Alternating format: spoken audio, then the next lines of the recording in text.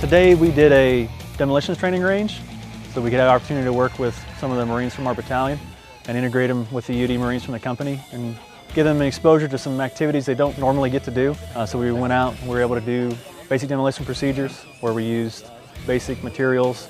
We showed the Marines a little bit of the EOD skill set and then worked with them and just increase relationship across the companies in the battalion. This allows us to increase some of our recruiting efforts. EOD is a lat move only MOS. And so there's some confusion about what EOD Marines do because we don't often have missions that cross over with a lot of the Marines.